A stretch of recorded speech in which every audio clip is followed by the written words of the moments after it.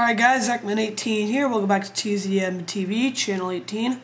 It's time for another episode of Learning with TheZachman18. Today is March 6th, the 66th day of 2012. 300 days left in the year. Let's go to today's highlight. In 1962, what became known as the Ash Wednesday Storm began pounding the mid-Atlantic coast. Over a 3-day period, the storm resulted in 40 deaths and caused more than $200 million in property damage. Also on this day in history, in 1834, the city of York in Upper Canada was incorporated as Toronto. In 1936, the Alamo in San Antonio, Texas fell to Mexican forces after a 13-day stage.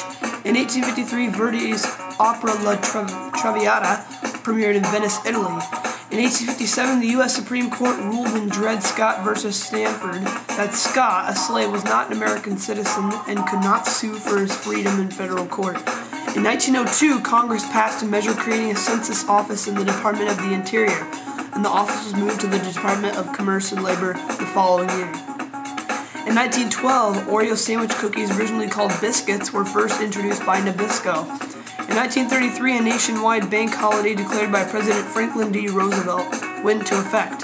In 1944, U.S. heavy bombers staged the first full-scale American raid on Berlin during World War II. In 1957, the former British African colonies of the Gold Coast and Togoland became the independent state of Ghana.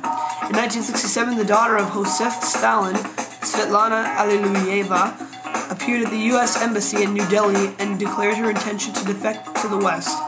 In 1970, a bomb being built inside a Greenwich Village townhouse by the radical weathermen accidentally went off, destroying the house and killing 3 group members. In 1987, 193 people died when the British ferry Herald of Free Enterprise capsized off the Belgian port of Zeebrugge, and the first Lethal Weapon movie starring Mel Gibson and Danny Glover was released. Thanks guys for watching today's episode of TheZachman18. I'm TheZachman18, and I'll see you guys later.